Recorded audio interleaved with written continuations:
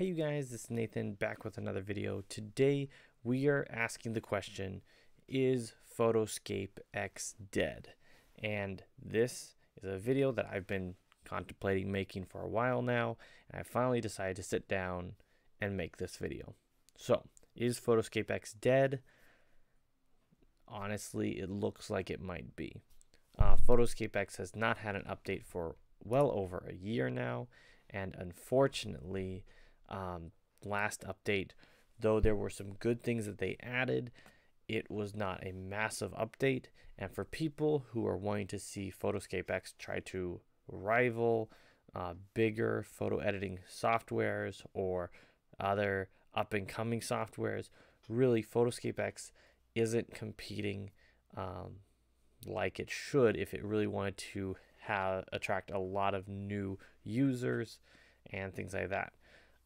Also, the community of PhotoScape X, unfortunately, is a pretty small community, and it's something where if you make a video on PhotoScape X, you're probably going to be about maybe 5 other people might be making other videos about PhotoScape X versus other software where like Photoshop and Lightroom or Affinity Photos. Those are going to be softwares there people are making dozens and potentially hundreds of videos on those softwares every single day, where if you have a specific question, it's going to be easier to have those questions answered in those other softwares rather than in a software like PhotoScape X. So that's why effectively PhotoScape X is dead, or it just feels very much like it's on its last leg. Now the question is, should you continue using PhotoScape X? And am I going to continue using PhotoScape X? As someone who's used it for probably about the past 8 years now, I've enjoyed all my time in PhotoScape X, but as someone who is aspiring to continue to improve the quality of work that he's doing, his professional work, and also his, just non-professional work as well, just getting great photos of, whether it's my dog or whether it's in the future when my child's born. Hopefully everything goes super well with that. I'm really excited to be a dad. But it's saying, hey, I'm going to want the highest and best quality photos, videos, stuff of those moments. And for me, someone who really wants it to be professional, really high quality, something that's going to last forever, PhotoScape X does great, but really, should you, look to move to a different piece of software? So, nonetheless, let me explain for should you potentially look to move from PhotoScape X? First, if you are a beginner in photo editing and you basically have upgraded from, editing of the photo, like cropping it on Instagram or going into just Microsoft and going to their photo editor and like making a little adjustment here and there, and you've upgraded from that to saying, hey, I want to try PhotoScape X, I want to edit some photos, I want to add some text, maybe I'm just making memes or something, just real basic. That's totally cool, and I would encourage anyone who is a beginner to pick up PhotoScape X, because I think it's a great free piece of software that you should be using to get your feet wet in photo editing. I've made dozens of videos on it. I think it is the best photo editing software for beginners just getting started, because that means you're not paying money, which locks you into a certain software. You should probably try out PhotoScape X because it's completely for free and it's not overwhelming, in my opinion. I can teach someone PhotoScape X in 25 minutes, and I will be making a 2022 PhotoScape X tutorial video walk you through the entire software. And then if you are, not just a beginner, let's say you're intermediate, if you are a hobbyist, kind of an intermediate photo editor, graphic design person, if it's something where you're doing this for like, hey, someone's anniversary is coming up, hey, someone's birthday's coming up, oh, I went and did a little photo shoot with my kids, and you want to go and edit those photos, or I want to put them into a collage or things like that, honestly, PhotoScape X still works extremely well for those type of things. Don't just throw everything out as far as like, oh yes, PhotoScape X is dead and I'm not going to use it ever again. It still can be really helpful. And if you're just an intermediate and someone who's saying, hey, this is just a hobby, something I enjoy doing, but I don't want to spend a ton of money on the software. Hey, I don't need to do everything under the sun, and I don't want a huge learning curve. PhotoScape X still works out extremely well.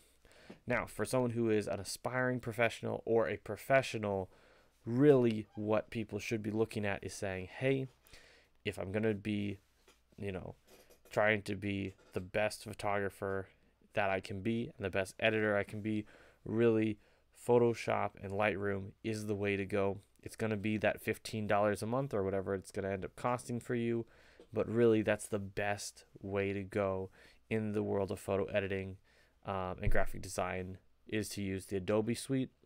There are other alternatives, which would be like Affinity Photo. That is a $40 or $50 software one-time purchase. If you're someone who doesn't see yourself making money consistently with photo editing, I would encourage you to try Affinity Photo, see if you like that. If not, definitely go the route of Adobe.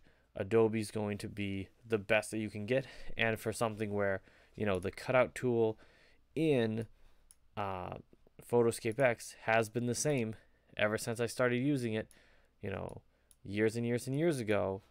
Unfortunately, it's never going to it doesn't seem like it's going to be getting better, versus something like Adobe or even Affinity Photo, where it blows me away when I start messing with the cutout tool and different tools in those softwares. It's a bigger learning curve, but it's worth it at the end of the day for people who are going to be professionals, people who really do want to get the most out of their photography and the most out of their projects.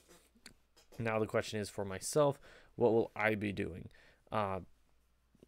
Starting 2022, I will be transitioning to using Adobe Lightroom, and Adobe Photoshop, and that will be, for the most part, I would say 80-90% of my edits will be done in that software. And yes, they have mobile apps as well. I might be doing some in there, but for the most part, 90% of my photo editing will be done in Photoshop and Lightroom, being done as professionally as possible to get the best results possible. It will be a learning curve, but I'm hoping that that won't be too bad, and I'll be able to really excel, having gone through PhotoScape X, and I feel I've really mastered it. There are times I still get surprised by new things it can do, but for me, Adobe will fit best for myself, and I do definitely encourage people to check out Affinity. I will be purchasing Affinity as well, just so I can teach it, and I do definitely encourage Affinity with their community they have and all their different things they're doing. I would encourage them to continue to try to rival Photoshop and Lightroom as much as possible. Nonetheless, I don't think PhotoScape X is trying to do that, rival these other softwares, and I think they've really dropped the ball in a lot of ways, and that's why for me, I almost feel like I'm on Shark Tank, but I'm like, for me, I'm kind of out. Now, moving forward, I know there's a lot of people who are subscribed to me who love PhotoScape X and who want tutorials, who want to know different things about PhotoScape X. I will continue to make videos on PhotoScape X, especially if they do come out with an update, or if they do have any news or anything that I haven't covered in the past. So definitely send me those questions. Let me know if you have projects that you have questions on, and I could definitely go back, because PhotoScape X is a second nature to me. If you guys have questions, usually I can pull up an old video, or I can pull up and just make a new video real quick.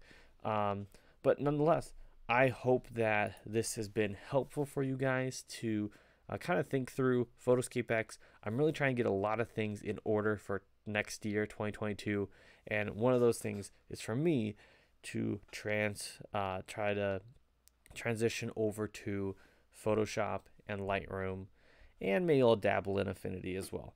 But nonetheless, you guys, I hope this video was helpful for you guys, and I'll see you all in the next one. Bye.